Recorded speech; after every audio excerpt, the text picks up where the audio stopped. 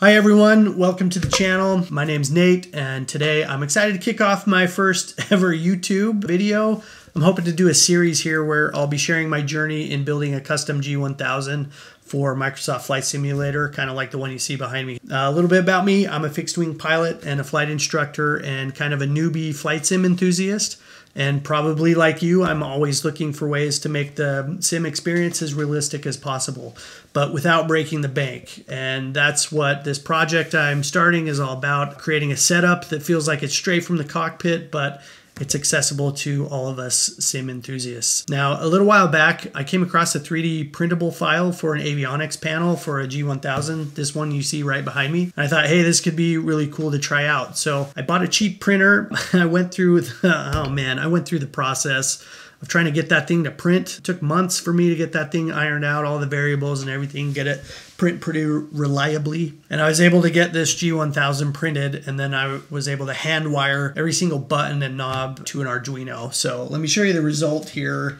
I know it's kind of hard to see, but I was able to hand wire every single button and knob and everything to this Arduino right here. And you can see by this big mess of wire, when I got really impatient, I was kind of reaching the finish line, and I was just so excited. I didn't want to spend more hours just cutting wire and making it look nice and neat. So I finally just gave up and said, screw it. I'm just going to finish this thing and get it working. I don't care what it looks like. But while it was a fun project, I just couldn't shake the feeling that this could be so much better. Like, it could be more streamlined. It could be more professional. I mean, we could take all the wiring out of the equation and create a custom circuit board or something like that. I mean, you saw the wiring. It's pretty bad. So as I was wiring everything, had a lot of time to think, and I realized that, like, hey, I can improve on this like quite a bit, and I can make it quicker and easier to build.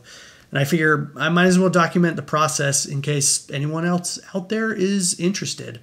So I thought, what if I design a custom PCB that took all the hassle out of the equation, something that kind of integrates the Arduino right into the board, so there's no need for extra parts and all that wiring. So my goal here is to create a single, almost plug and play unit that's compact, intuitive, and just works, no extra fuss. And now I know there are some similar products on the market, but most of them that I've seen, they require users to like source all the parts, solder them on yourself, and something kind of similar, either wire it or solder your parts to a circuit board yourself. So I want to remove all these extra steps so that users could just focus more on the flying and less on the setup. And that's what's going to set this project apart. I'm giving myself a mission to design a G1000 that's going to integrate everything you need directly into it.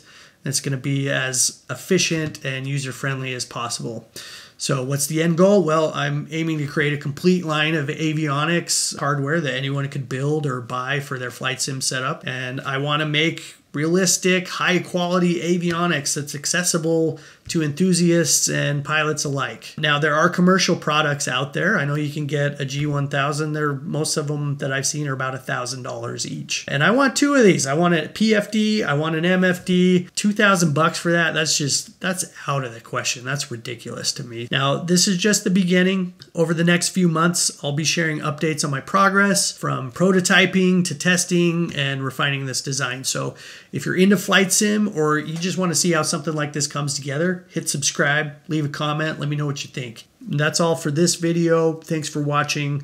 I'll see you in the next video where we'll dive even deeper into the development of my custom G1000 setup. Thanks for watching.